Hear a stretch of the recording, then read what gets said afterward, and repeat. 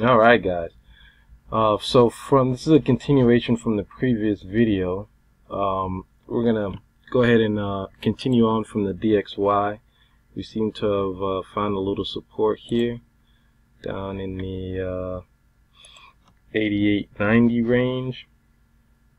So we're just gonna break down the time frame, see what the reversal is looking like. It could be a clean reversal. This may look like a double bottom down here. And still looking to see if we get a break of previous structure highs.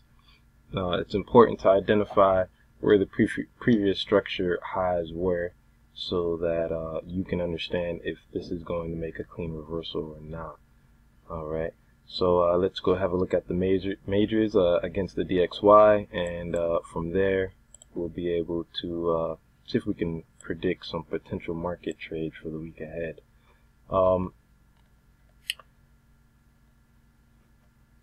Alright, so first we're jumping into gold. Gold's looking pretty clean right now. Shows its anomaly state or anomaly price range is fully active and fully and it's definitely full of sellers, this range up here. So typically I would have a short position at the break of the range and run the short down, but today I have positions open in the major equity, so we'll just hang out and watch this for later in the week and see what we get. But it's looking pretty detailed and pretty self-explanatory on where the reversal was. This is exactly why it's drawn the way it is. So where is price likely to go next? Alright, so we rolled off here.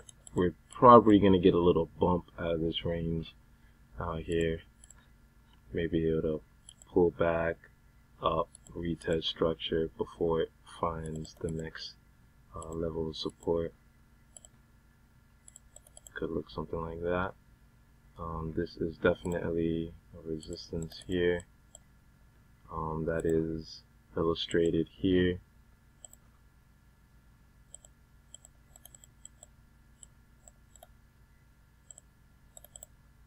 This direction, so ideally this box isn't exactly exact, which I typically like it to be.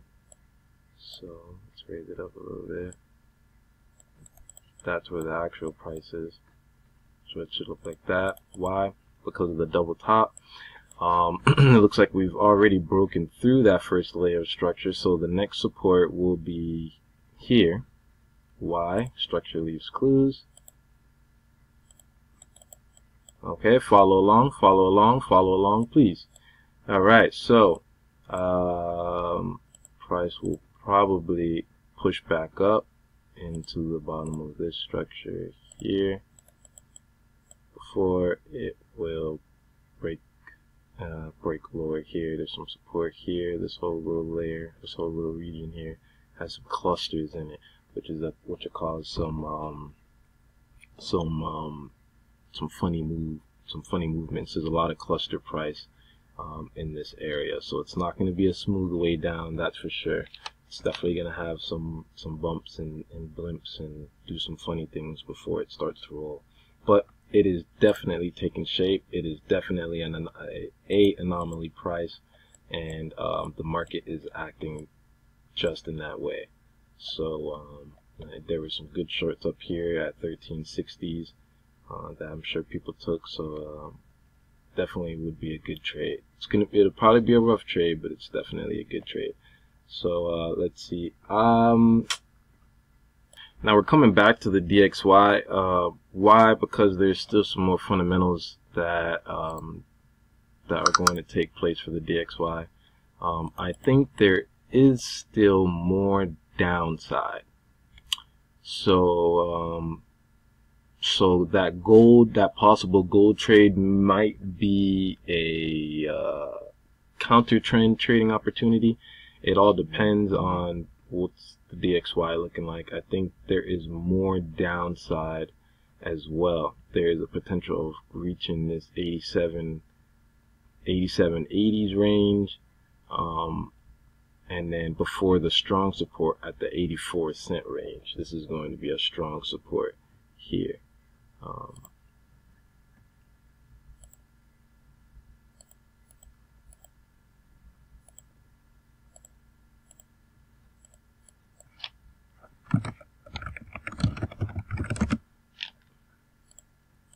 Okay, why is that a strong support? Because we have these attempts of price here that were once resistance. That shows that this price range will contain some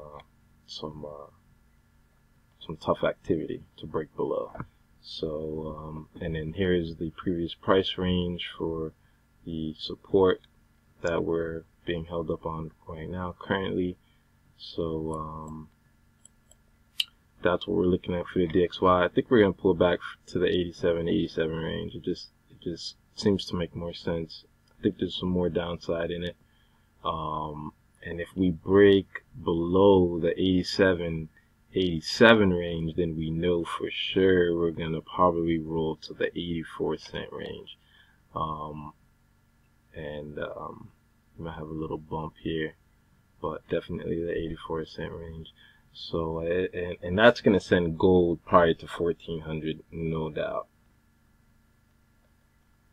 Let's see here. So let's go back to the gold chart.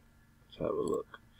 That might continue a bullish continuation. So it could pull back to 1324 and go bull again. You know, exactly what it's describing. It could get hung up here at 1340 and go bull. It's on a little trend here, no doubt about it. You can see it more detailed on the 4-hour, but as you can see in the anomaly price range, we had a break of a trend line. It's pretty clear to see. So this is why I have a feeling that there is some shorting that's going to go on up until about 1324,